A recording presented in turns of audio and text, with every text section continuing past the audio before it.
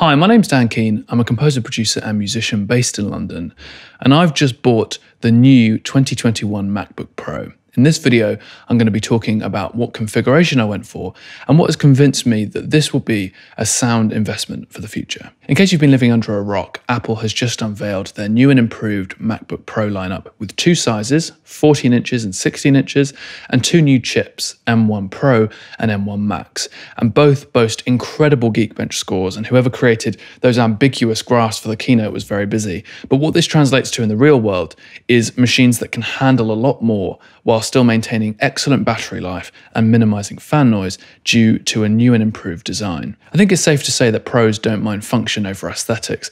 In fact, I think we probably prefer that, so you'll notice it's considerably thicker than previous generations for better cooling and a bigger battery, and it's got a lot more ports because pros need ports. In my view, this is the first pro-feeling MacBook Pro since my 2015 one, and you may notice some similarities. No touch bar, lots of ports, beautiful key travel, MagSafe.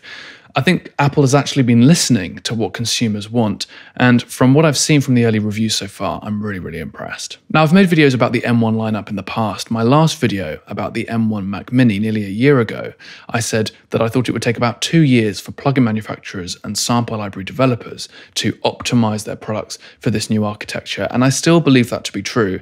Companies like FabFilter have been great, have been fab, and they've optimized for the architecture to support natively already. Other companies have been quite slow, but I have actually been pleasantly surprised by the Rosetta 2 emulation. It's maybe not quite as good as Intel, but it's pretty much there. I think we're getting to a point now where compatibility with the Apple Silicon chips is going to be accelerated massively by this wave of pro users upgrading to the 2021 MacBook Pro. A lot of my friends are also upgrading as well, and I think this will encourage companies to get on it a lot more quickly. But also, as a Logic and Final Cut Pro user, because the applications are natively supported anyway, I am confident that the apps and the plugins that I use every day will feel significantly faster and more efficient than my Intel machines. To be honest, I never really thought the M1 machine was designed for pro users in mind. You could only configure up to 16 gigabytes of unified memory, and there was a really strange choice of devices: iPad Pro, 13-inch MacBook Air, 13-inch MacBook Pro, and the smaller 24-inch iMac. I figured that something bigger and better was coming, and M1 Pro and Max appears to be that next step. Now you can configure your Macs with up to 64 gigabytes of unified memory, up to 32 cores on your GPU, even up to 8 terabytes of storage.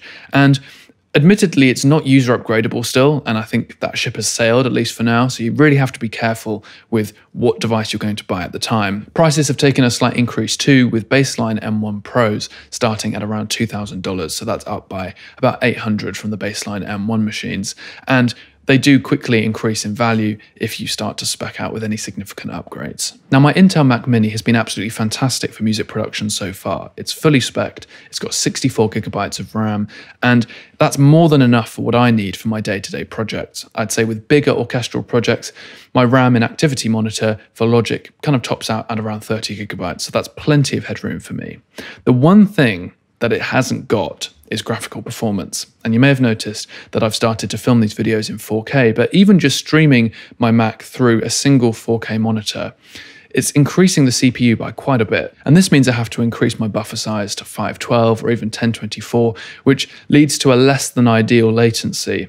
With a 1080p monitor, it's absolutely fine, but for filming the screen capture for these videos and for the work that I do for Spitfire Audio, it creates a little bit of a bottleneck. Now, I could opt to buy a Blackmagic eGPU, and they're about $800, but unfortunately, not only are they not compatible with the new M1 machines, but I've also heard mixed reviews online, so it doesn't really feel like a sound investment. Now, strangely enough, every musical opportunity I've had since I started this YouTube channel has come because of the YouTube channel.